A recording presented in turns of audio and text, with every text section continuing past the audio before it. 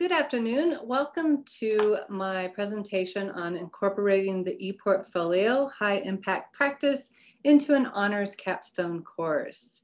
My name is Katie Englert, and I am very happy to be here with you today.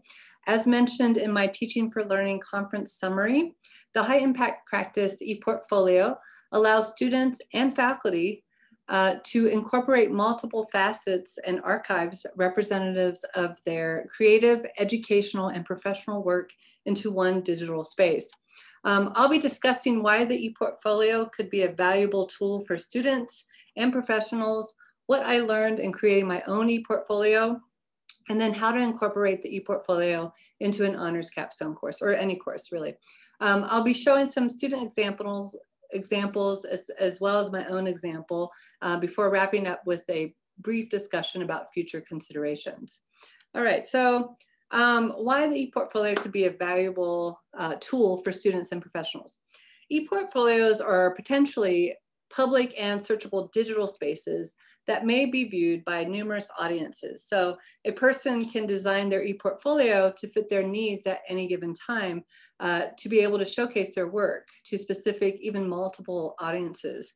These audiences might be professors or peers, they might be future employers, graduate schools, or even your own administrators at your institution. ePortfolios help people develop their digital composition skills. In particular, research shows that the combination of thinking about design and textual content provides higher impact learning experiences than simply just putting words together on paper. ePortfolios have the ability to foster not just writing and subject-based expertise, but they can foster broader intellectual and cultural development, allowing students the ability to make connections between disciplines or various assignments they might complete during their education. Thus, ePortfolios can facilitate active learning that crosses the boundaries of individual courses, fields of study, or even the line between education and extracurricular development and commitments. Further, it allows the opportunity to showcase creative and scholarly work in one collective digital space. So I figured if I was going to try to implement ePortfolios into a class, I needed to know what I was doing. And so I took a lot of time to create my own. I decided to design elements that showcase both my creative work, being photography, as well as my professional work concerning my faculty engagement and contribution plans and reports for promotion and tenure here at SUU. My disciplinary background is both in cultural anthropology and photojournalism, and my position at SUU is as an honors lecturer. After taking time to learn more about ePortfolio best practices, I decided to include both my FEC plans and reports and my visual work that I do here at SUU for the Apex Convocation series. And then I also include a section that illustrates the highlights of my ongoing larger photography project titled One Day at a Time. And I've been working on that project since 2010.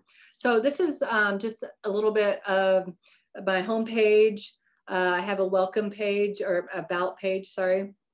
A little bit of information about me. Most ePortfolios, you know, the criteria for a lot of them have an about page, various contact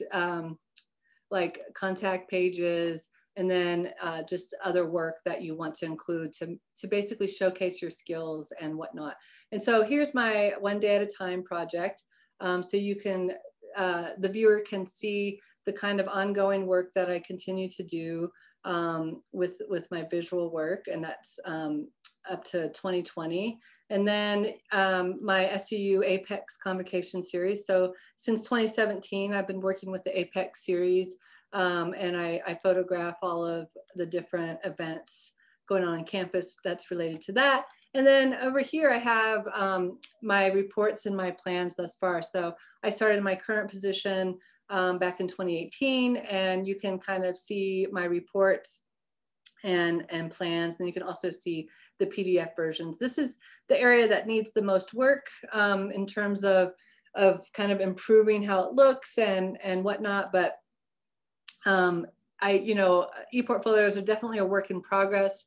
For me, my main audience for my ePortfolio, and this is something you always want to keep in mind, is your audience. For me, it's going to be my mentor, my department chair, and maybe even other members of the Faculty and Engagement Plan Committee at SUU. This could potentially be useful to faculty who have artistic components as part of their plans. And the ePortfolio not only allows the visual artist like myself the ability to showcase their work, but it allows for sound, video, multimedia components, as well as other capabilities. So certainly an area I'd like to explore in the upcoming months and semesters, especially those areas like the FEC plans where things are a little bit more wordy than I'd like. But regardless, this is the example of mine so far. And so I just wanted to show that so you all can see like where I'm coming from, and then trying to implement it into the classroom was kind of my next step. So the SUU Honors Program is an interdisciplinary program where to graduate with honors, among other criteria that students need to fulfill, they need to complete an honors capstone, which can be a disciplinary thesis, an experiential learning project, or an artistic type of project, or you know, any one of those kind of works, depending on what the student is majoring in and what they're interested in doing next in their careers. The ePortfolio tends to work best as a format for students who may be doing more of an experiential learning or artistic type of project, but it can also be useful and valuable to the students who are writing disciplinary theses and they want to incorporate other archives or elements into a digital platform or space. So it allows, you know, again, it allows you to showcase work in a number of formats, visuals, multimedia, PDF documents, architectural plans, teaching plans for education majors, and so on. So initially in the Honors Capstone course, I had made it a requirement for all students to complete, and I had various results in that. Students had access to a number of ePortfolio resources. I had a lot of examples to show them what they could do. I individually interacted with them about potential audiences that they might consider, various documents throughout their education they could include, and so on. So with the permission of, from a couple of students, I'll showcase some elements of both Kaylee and Allison. So Kaylee, this is hers. The ability to share her honors ePortfolio during her honors defense allowed her the opportunity to quickly adapt and apply some problem solving skills in a short amount of time. Students who do not meet the required GPA to graduate with honors are able to defend their honors education by putting together an honors portfolio to illustrate their successes, their challenges, and their academic work. So you can see these are various pictures that illustrate Kylie's different roles, not only on campus, but you see her disseminating her work. She's out in the community. She has an About Me page, which includes a resume, cover letter. These are contracts that she completed for the honors program. And as you can see, she's able to implement the visual aspects of some of the contract work she did.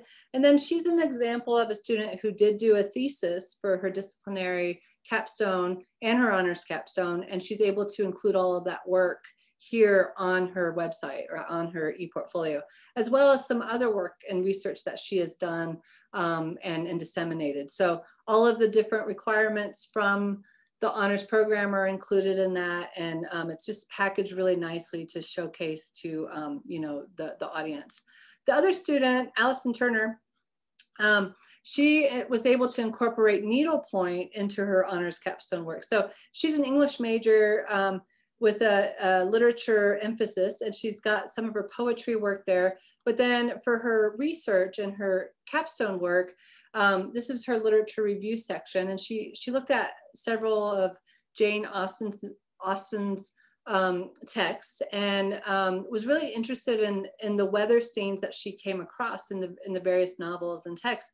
And so she took her skills in needlepoint and created different weather scenes from different texts. And that was kind of a creative component to her capstone work. And then when she disseminated, she was able to include visuals of this work that she had completed and then talk about the different weather scenes and whatnot. So a really great innovative way to incorporate her her kind of artistic abilities with her research. And then in one digital space, you can see her resume and other projects that she worked on and so on. So those are a couple of examples from former students. And then I want to kind of finish up by just considering some aspects of ePortfolios that would make it an ideal high impact practice. So moving forward, when considering honors curriculum anyway, incorporating ePortfolio into the required courses prior to the end of the student's educational experience would be ideal. So introducing at the beginning of a program could allow students to build their own ePortfolio over time rather than trying to find various documents and artistic work in their archives at the end. So I would recommend, if you're thinking about implementing ePortfolio as a practice into a degree program or an honors program or something similar like that, doing it much earlier. And I'd like to find ways to do that here at SUU. Also imperative to the individual success would likely be to have some kind of campus resource where students can get feedback on their creative works and on their ePortfolios. This currently isn't an option here at SUU, but it could be an opportunity in the future. It really takes a lot of time, a lot of organization, a lot of planning, problem solving, thinking about what you want to include, what you want to take out, and then developing those skills. Working in an online format is also, you know, something that just doesn't happen overnight. So thinking about who your intended audience is always, you know, a big piece of the puzzle as well. An alternative to including it in an already robust curriculum like that at the SUU honors program could be to have ePortfolio workshops each semester for those students who could especially benefit from learning more about utilizing this practice into their educational pursuits. And that's something that I would like to kind of think about in the future. Perhaps partnering with other groups or programs on campus where there is a student need to learn more about ePortfolios. That could be a great way to move forward with this possibility, especially if you don't have a campus resource that could provide feedback to students. So in conclusion, I really have enjoyed working on my own ePortfolio and considering how to showcase my academic work and my scholarly and creative pursuits, while also considering how best to help support students who could also find this high impact practice useful in their education and then of course, post-graduation. If any of you are interested in learning more or want a list of resources that I use to help students with their ePortfolios, I'd be happy to share. There's a lot of great ePortfolios out there. If you want to talk to me about ePortfolios in any way, don't hesitate to reach out. There's my email address, and I just want to thank you very much for watching my video, and have a great time at the Teaching for Learning conference. Thank you very much.